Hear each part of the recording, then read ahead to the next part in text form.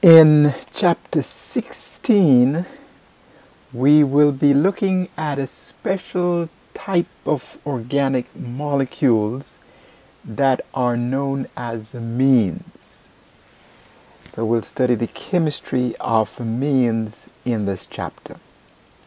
So let us see what will be covered. So first we will look at the functional group of the amine. Look at the structure, and then we will classify amines into different groups. As we have learned earlier, whenever you have a lot of information, it's best to classify them into subcategories and study each of these categories. So there are quite a number of amines that are found in nature, as you'll see in this lecture. But we can classify them based on their structure.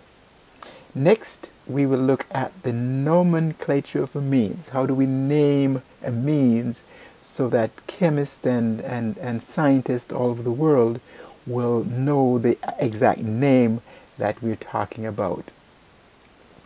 Next, we will look at the properties of amines. Of course, as you know, the properties of compounds are basically characteristics that are measurable and observable. These are very important in terms of identifying biological or chemical compounds. Next, we will look at the application of properties of amines in everyday life. So let's begin. Amines. So they have the nitrogen atom.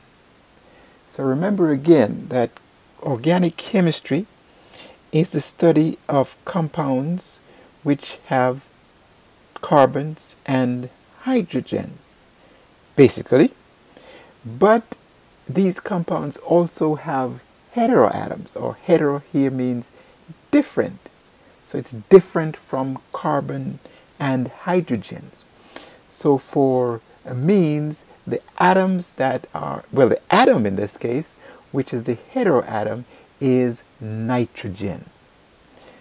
So the classification is, here's a nitrogen, and of course, as you remember from your Gen Chem course, nitrogen has 3 bonds to it, 1, 2, and 3 bonds to nitrogen. If these are bonded to hydrogen, or if it has 3 hydrogens, this molecule is known as ammonia. So that is a specific molecule which has nitrogen and 3 hydrogens bonded to that nitrogen. If, however, there is an alkyl group, which we defined as R, we call that a carbon-containing alkyl group. If it's 1 alkyl group and 2 hydrogens, this type of amine is known as a primary amine. And of course, you know the symbol is 1 superscript 0 for primary amine, because it has just 1 alkyl group or carbon-containing group bonded to the nitrogen. As you can imagine, if there are two alkyl carbon-containing groups bonded to the nitrogen, it's a secondary amine. So that's a classification. A secondary amine 2 superscript 0. And as you can imagine, if there are 3, 1, 2, and 3 that are bonded to this nitrogen here, that amine would be classified as a tertiary amine. So these are the classifications of amines. Let's see if we can look at some specific examples. So here's some specific examples here.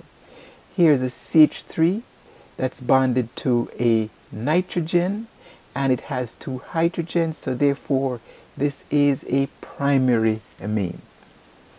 Here's another example. Here's the nitrogen. It's bonded to 1 alkyl group, in this case a methyl, It's bonded to another alkyl group, in this case a methyl, and one hydrogen, so therefore this is a secondary amine. Lastly, let's look at this one. Here's the nitrogen. It's bonded to one methyl group, two methyl groups, and three methyl groups. So therefore this specific amine here is a tertiary amine. There's another classification of amine, and we'll call that the aromatic amines. Aromatic. You may recall aromatic compounds are typically compounds that have the benzene ring. Here it is. So here's the difference though. If the groups that's bonded directly to the nitrogen is a benzene ring, it's now classified as an aromatic amine. Let's look at this one. Here's the benzene ring, and it is bonded directly to this nitrogen, so therefore that's an aromatic amine. Of course, we know that to be aniline. That's a common name. Here's another type of amine. Here's a nitrogen. Here is the benzene ring that's bonded directly to this nitrogen, so therefore that is an aromatic amine also. It's described as a secondary, a further description. Why? Because here's one alkyl group over here, and here is another group. I shouldn't say alkyl group, but that's a group. So here's one group bonded here, and here's another group, so that is a secondary amine. Let's look at this one. Here's a nitrogen. But look at this benzene ring. It is not directly bonded to this nitrogen, so therefore this is not an aromatic amine, but instead what's called an aliphatic amine. Aliphatic here means just it's the groups that are bonded to the nitrogen are really alkanes. So this is your typical tertiary amine. Why tertiary? One group, two groups, and all of this now would be three groups bonded, so that makes it a tertiary amine. So you should be able to look at an amine and classify them as primary, secondary, or tertiary. And if there's a benzene ring bonded directly to the nitrogen, you should be able to classify that as an aromatic amine. Here's some more examples of classification. This one is called the heterocyclic amine. Keywords or key aspects of this word. Hetero, different, as we know, but cyclic. So we're talking about cyclic amines here. There are two categories. Heterocyclic aliphatic. Remember we said aliphatic here are compounds that have the alkane groups, saturated carbons, no double bonds, no triple bonds. So we have here heterocyclic aliphatic amines, and another one is heterocyclic aromatic amines. Let's see the difference. So this aliphatic here has no double bonds in it. So these are classified as aliphatic amines because here's the nitrogen and it's part of a ring, and so therefore it's a heterocyclic aliphatic amine because there are no double bonds here. Here's another example. A nitrogen which is part of the ring and there are no double bonds involved, so therefore it's a hetero because of the nitrogen. It's a cyclic because of the ring, and aliphatic because there are no double bonds here, and amine because of the nitrogen. Let's look over here. Heterocyclic aromatic amines. Aromatic here means that they will have double bonds in the ring. So here's a nitrogen, here's the ring, and here are double bonds in the ring. So therefore this type amine is described as a heterocyclic aromatic amine. Here's some more examples, and you may recognize these from your biology courses here. So the main take-home lesson here is you should be able to look at this term here, heterocyclic aromatic amine, break it down. Hetero means different. In this case, it's a nitrogen. Cyclic means a ring. Aromatic means that they are double bonds. This term here, same concept. Hetero, nitrogen. Cyclic, a ring. Aliphatic, however, means no double bonds. And of course, the means implying that it's a nitrogen. So again, you have different types of amines, and you should be able to classify each as primary, secondary, tertiary, or aromatic, or heterocyclic amine, which could be classified further as aliphatic or aromatic heterocyclic. Okay, amines are widely used in everyday life. Selected examples are shown below. Here's Novocaine that you are familiar with whenever we go to the dentist. So let's see if we can identify the amines and what type of amines are present. Here's the nitrogen here, but this nitrogen is bonded to a benzene ring, so therefore this functionality right here is your aromatic amine. This functionality here is a nitrogen that's bonded to two ethyl groups and this other group here, so therefore this is a tertiary amine. Here is another one. The nitrogen is part of the ring, so therefore this is your heterocyclic aromatic amine. Heterocyclic aromatic amine. Both nitrogens, this nitrogen and this nitrogen. Here's this one. This has two hydrogens here and bonded to this group back over here, so therefore this is a primary amine.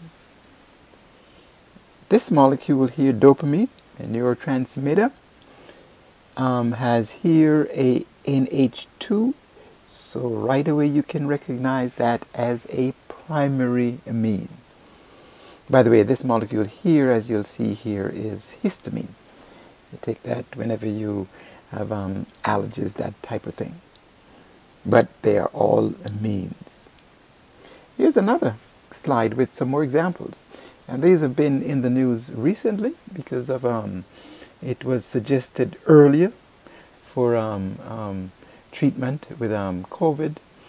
But here are the structures. So let's look at this. Let's look at this one first. This nitrogen here is a tertiary amine. Why? Because this nitrogen is bonded to an ethyl group, and another group all over here. How about this one? This nitrogen here is secondary because it's bonded to one alkyl group, another alkyl group, and a hydrogen. But let's look at it carefully. It's also bonded to this aromatic ring, so further classification of this is it is an aromatic amine.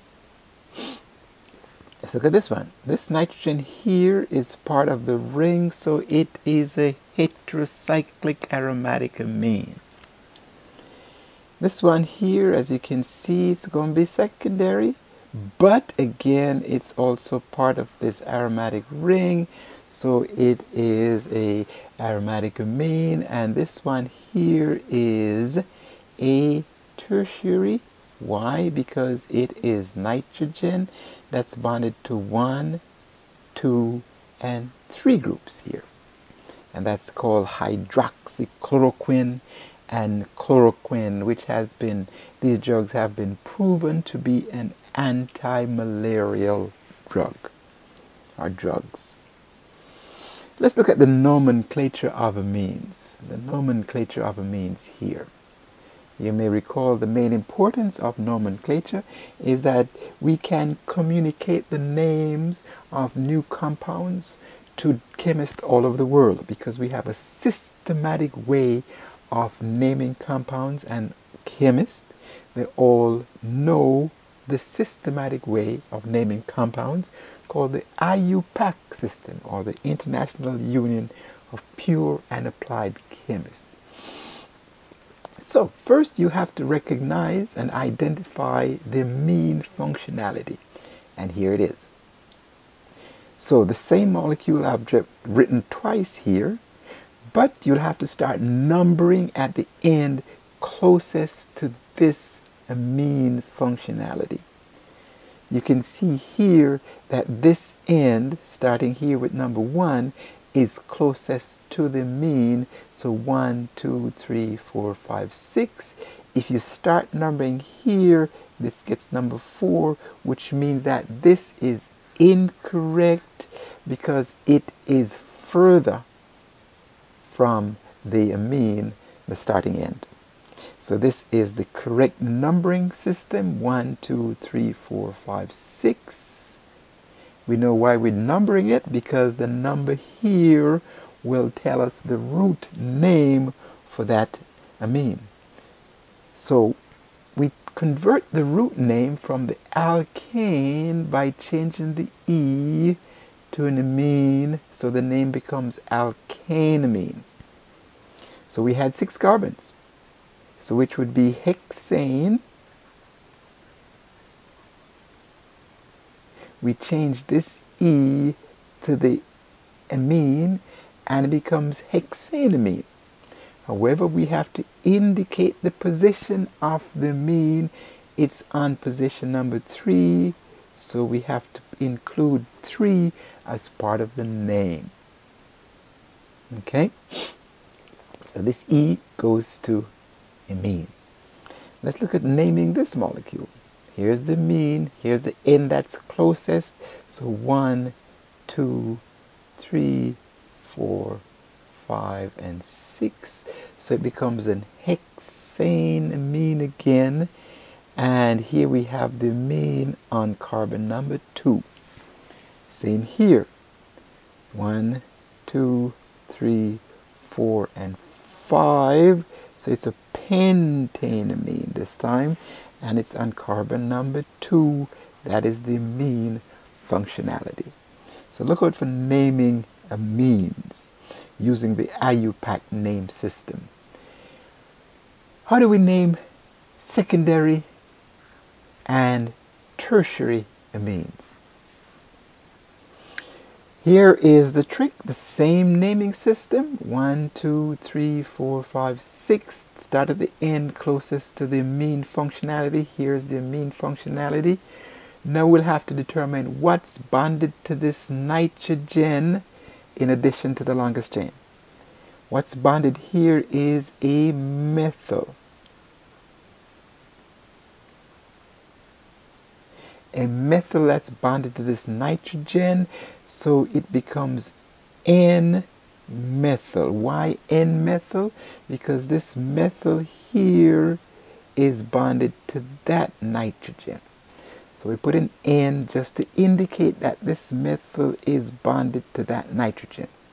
The rest of the name becomes the same, 3, because on carbon number 3 is the hexanamine functionality. Another example is over here. Here's the N-ethyl, ethyl because 2 carbons. And of course N-ethyl, 2. Why 2? 1, 2, 3, 4, and 5. So you can see that this 2 corresponds to that 2. 5 means that it's a pentanamine. Let's look at a tertiary amine. So here's a nitrogen that has 2 methyl groups here. So it becomes an NN. dimethyl. Notice it's a dimethyl because there are two methyl groups. We have to indicate NN just to emphasize that these two methyl groups here, this di, really belongs to these two N's. And of course, 1, 2, 3, 4, 5, and 6, hexanamine, and the amine functionality is on carbon number 2 as indicated here. Same here. Here is one methyl group, here is another methyl group, so it's NN dimethyl. And 1, 2, 3, 4, 5, and 6, hexanamine, and 2, because the amine functionality is bonded to carbon number 2. So again, you should be able to classify amines as primary, secondary, or tertiary. You should be able to name amines, the IUPAC name of a primary amine, the IUPAC name of a secondary amine, and the IUPAC name of a tertiary amine. Let's look at branched amines right here. So here's a branch, here's the longest chain, here's the amine functionality. So we start numbering not at the end closest to the branch, but at the end closest to the amine functionality. That takes priority over branching. So we start here, 1, 2, 3, 4, 5, and 6, hexanamine. As you can see here, that's hexanamine.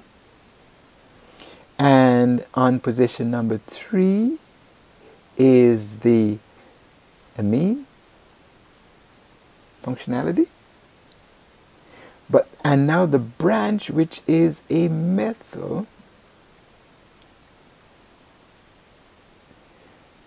is on carbon number 5. So it becomes a 5-methyl, 3-hexanamine. Just another example before we leave this topic here of nomenclature. Here is the amine functionality.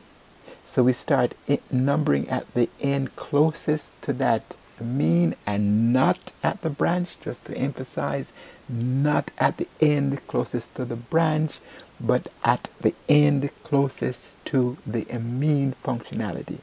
1, 2, 3, 4, 5, 6. That's hexane. We change it to hexanamine as shown here.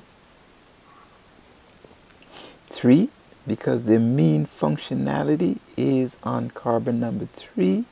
So that's why we put a 3 here. And then we have 1 methyl, 2 methyls bonded to carbons number 4 and 5. So it becomes 4, 5. Don't forget the dimethyl for 2 methyls. 3 hexanamine. So that is the systematic way, the IUPAC naming system for amines. Let us look at the aromatic amines here. The simplest aromatic amine, as we pointed out earlier, is bonded to the benzene ring with the amine. And of course, as we have seen before, the common name for that becomes aniline. Aniline. So, in terms of naming anilines, we identify this as carbon number 1. So, if we have a group bonded to the ring, such as here, this is 1, 2, 3, and 4. So, this is 4-nitroaniline. Let's not worry too much about the P and the M. Just go by the numbers. Here's another example. 1, 2, 3. Remember, you go in the direction of the branch to get the lowest possible number combination. So this becomes 3-methyl, because that's a methyl. And of course, aniline, because here is the aniline group. So again, that's how we'll name our aromatic amines. Physical properties. As we mentioned earlier, physical properties are any measurable or observable characteristics of molecules, compounds. Amines, one of the observable characteristics of amines is the odor. They have very sharp, penetrating, pungent odor. If we should open a bottle of amine in the lab, you will know that it's open because you can smell it. Trimethylamine is an example that has a pungent odor, and that of rotten fish.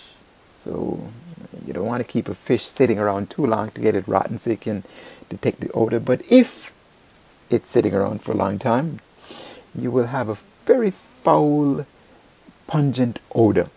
And that's based on the degradation of the amino acids and the protein that's part of that to form trimethylamine, and that has the pungent odor.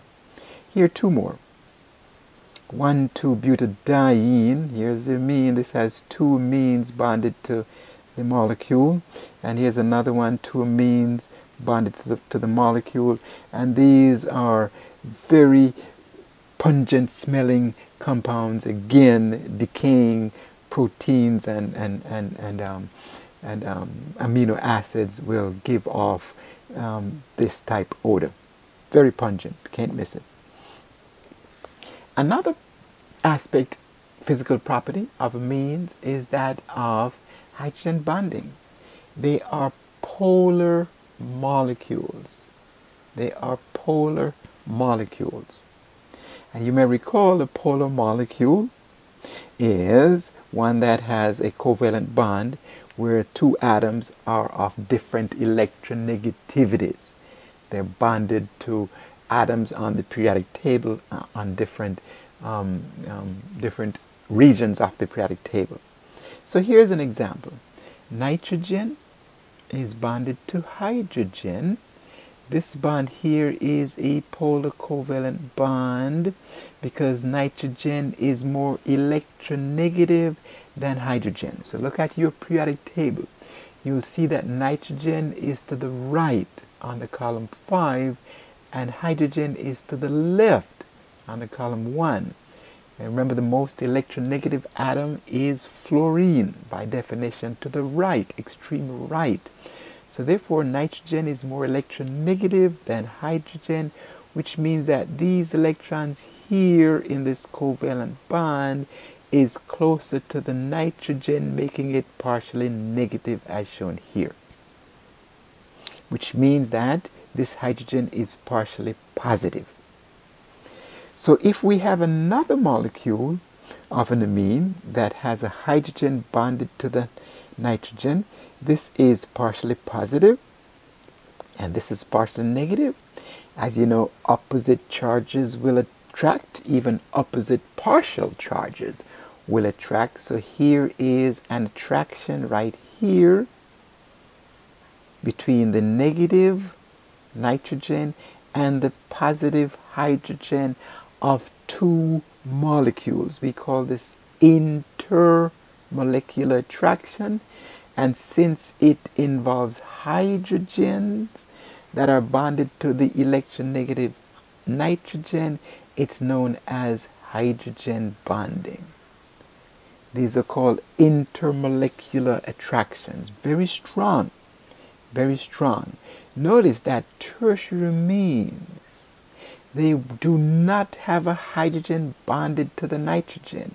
So in other words, we have here nitrogen, which is bonded to an alkyl group, which is bonded to another alkyl group, and to another alkyl group, and two electrons. There are no hydrogen, so therefore this cannot be involved in an intermolecular hydrogen bonding.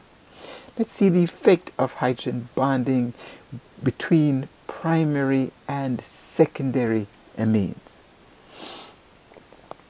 As we mentioned, the hydrogen bonding are very important in determining the boiling points of liquids, because the hydrogen bonding must be broken so that the individual molecules can go from the liquid phase into the gaseous phase.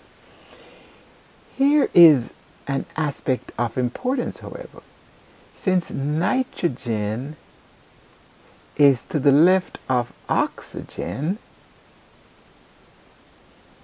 it means that the hydrogen that's formed between hydrogen and nitrogen, this hydrogen bond here, is weaker than this hydrogen bond that's formed between hydrogen and oxygen. Let me just say that again, just for emphasis. I'll say it differently. Oxygen is more electronegative than nitrogen. How do we know that? Because oxygen is to the right of nitrogen on the periodic table. So get your periodic table out and find oxygen. You will see that it's to the right, very close to fluorine, whereas nitrogen is to the left, much further from the most electronegative atom, fluorine. So therefore, the OH bond here is stronger than the NH hydrogen bond. The effect is, as we can see here, it will require more energy to break the OH hydrogen bond compared to the NH hydrogen bond. So let's look at these compounds here. Methylamine and methanol.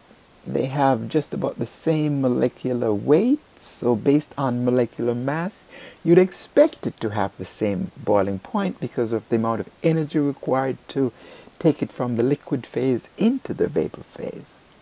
However, you can see that the boiling point of methylamine is minus 6.3, and that of methanol is 65, much higher.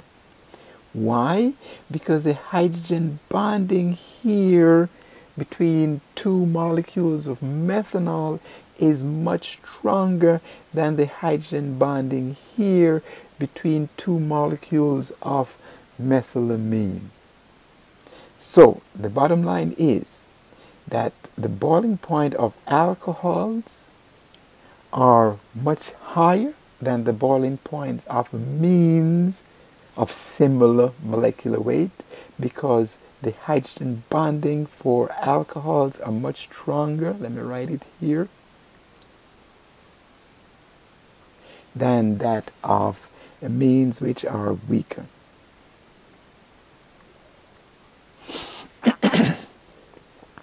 Okay, so let's look at another property, the solubility in water. So amines are typically very soluble in water. Why? Because of the hydrogen bonding capability to water. Because remember, water is a polar molecule. So water is H2O, polar molecule. Oxygen is electronegative, partially negative. Hydrogen here is partially positive. So an amine that has a nitrogen and an H and an R and let's put another H here, can form hydrogen bonding to water. So it's soluble. This is true for low molecular weights amine. So if here R is a methyl group here, that's very soluble in water. If it's an ethyl group, C2H5, very soluble. But if the molecular weight of the amine is pretty high, then it becomes insoluble because of the large amount of CH or carbons that's a part of the molecule. So again, for low molecular amines, soluble in water. For amines that have higher molecular weight, they're moderately soluble and sometimes even insoluble if it gets too large. You'll see the consequence of that later on when we look at some pharmaceutical compounds that are very large and we would predict to be insoluble in water. So we have to find a way to get it soluble in water. So let us now concentrate on the reactions. The reactions of amines. We'll just look at one type reaction, and that is amines are bases. Not strong bases, but they are bases, considered weak bases. Remember, by definition, a base is an electron pair donor. Here's an electron pair. Another aspect, another definition is a base is a proton acceptor. Remember, a proton is H plus. I'll just write it here. So a base is a proton acceptor. So let's look at this reaction. Methylamine. It's a base. HCl, of course, as you can see from just the name of this molecule, it is an acid. So if there's a reaction, a base will react with an acid. Since a acid is a proton donor, did I say that wrong? An acid is a proton donor. So let me correct that if I said it wrong. So an acid is a proton donor and base is a proton acceptor. Okay, so here's the acid, a proton donor. Here's a proton. A base is a proton acceptor. So in fact, this base will react and accept this H, and here it is. So therefore, this is the salt. It's called an ammonium salt. And this is the product of an acid-base reaction. So once again, just to make sure, here is the base, which is defined as a proton acceptor. A proton is H plus. So if this base accepts this H, as shown here, it will give us this as the product. Notice the Cl here just comes along as the anion. As we'll see here, if there are 4 atoms bonded to nitrogen, so here's nitrogen, which has 1, 2, 3, and 4. It is no longer classified as an amine, but as an ammonium salt, an ammonium group. So, therefore, it acquires a charge of +1. Here's a +1. And as you know, molecules are neutral. So if we have a positive charge here, it has to have a negative charge, which is called the anion, and it's coming from the acid. So let us see if we can apply that here. So here are some examples of the ammonium salts.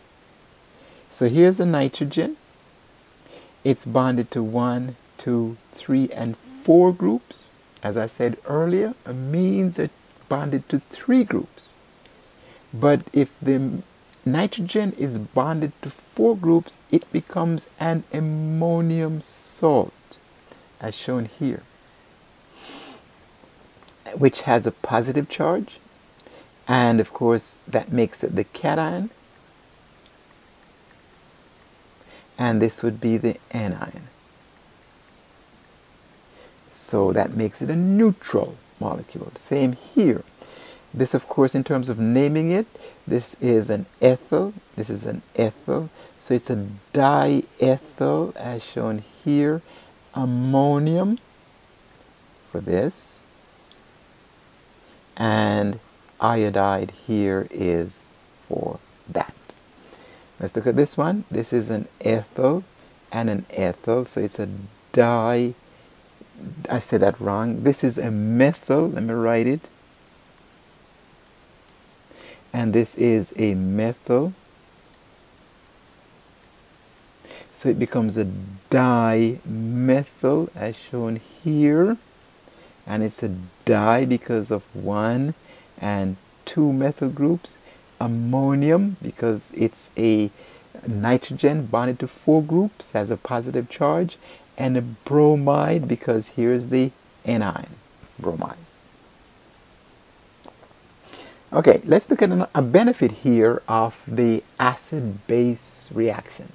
So imagine you went into the lab and you accidentally mixed cyclohexanol with cyclohexylamine, and you wanted to separate them back out. So just imagine you had a beaker and it's a solution now of cyclohexylamine and cyclohexanol. How do you separate them out?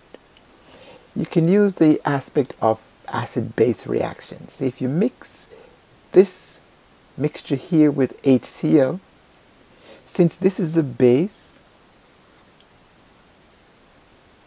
it will react with the HCl to give us the ammonium salt. I keep emphasizing ammonium salt. Why? Because ammonium salt, just by the name salt, it implies that it is water soluble. So this is now water soluble, and you can extract it into a water medium. This is not basic, so it is no reaction, and this is now an organic molecule which is insoluble in water and only organic solvent. That means you can extract it into a organic medium. So this is utilizing the aspect of amines being basic and can react with an acid to form a soluble salt, which is soluble in water. So we can take advantage of that solubility of salts based on the biological system. So let's look at this. We have an amine here, and this is, as you recognize, this is an anesthetic here. Notice it's pretty large. It's an amine, a primary amine, of course. Pretty large, so you'd expect this to be insoluble in water. And to be even more specific, insoluble in the biological aqueous environment. So how do we get this into the body and making sure that it's soluble and can do its job? Reacting it with HCl and converting it into the ammonium salt, which makes it water soluble, and it has biological benefits now because it is water soluble. Another example is right here. As shown here, the biological blood pH is 7.4. So if we can convert these drugs, here's the dopamine, into the salt here. Of course, there is an X minus here, probably the hydrochloride, the Cl minus. We have here a salt that is water soluble compared to dopamine, which more than likely, based on the size of this amine or the molecular weight of that amine, it would not be water soluble. But this one is water soluble because of being a salt. So when you go to the drugstore and you pick up your pharmaceutical compound, if you look at them, especially if they're amines, you will see that they are sold primarily or mostly as a hydrochloride, because it's now converting the amine into the salt. That serves a couple of benefits here. As I said, it's water soluble. Number two, if it's converted to the salt, the odor is not as pungent as if it were the amine itself. So it serves two purposes of converting it into the salt. Here's another one. Novocaine, local anesthetic. As you can see, this is a pretty large molecule here. Here's the amine, tertiary amine, as you can imagine here. So it's going to be very insoluble because it does not even have a hydrogen bonded to the nitrogen to make it to carry out hydrogen bond into water. But if it's mixed in HCl, we have the salt. So it's now sold as a hydrochloride salt. so it can be of biological benefit. So let's see if we can conclude by applying what we have learned in this lecture. So let's see if we can complete the acid-base reactions here and give the name of the salt product. So here is the reaction, here is the acid. How do we know it's the acid? Because it's H bonded to very electronegative Cl, HCl. So this is the acid. And this is the base because of the nitrogen here. So this is the base. So we need to identify the acid and the base, and we need to identify the nitrogen of the acid, because we have said earlier that a base is a proton acceptor. So in the product over here, we'd expect to have this plus the hydrogen bonded to this nitrogen. The answer is on the next slide, but we're just reasoning this out here. So let's look at B. Here is the nitrogen here, and this is a heterocyclic aromatic amine, but it still has a pair of electrons here. Here is the acid. Of course, you may recognize this to be acetic acid.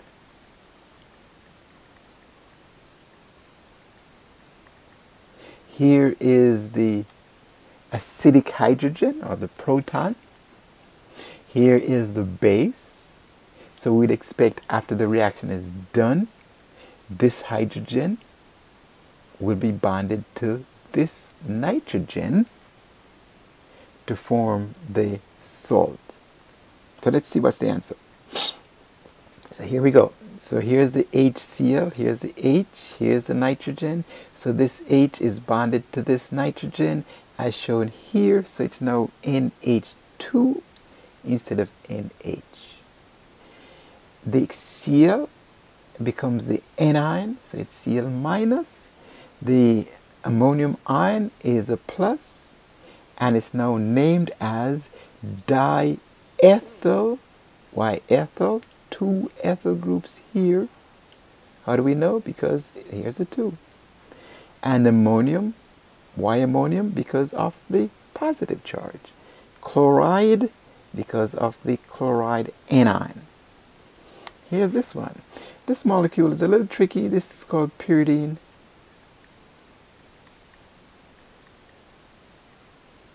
So this is now called the pyridinium, and the acetate here is from the acetic acid. So here is the acetic acid here with the hydrogen, which is the acidic hydrogen.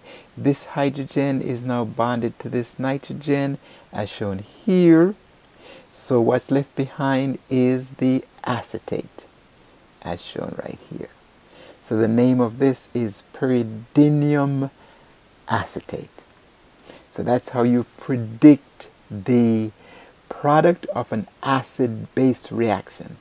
Just want to remind you again, don't forget your formal charge for the salt. The ammonium group has 4 bonds to the nitrogen. If you have 4 bonds to the nitrogen, it's a +1. I'll circle that just to let you know that it is a positive charge. Okay, yeah, this is the end of the lecture for amine.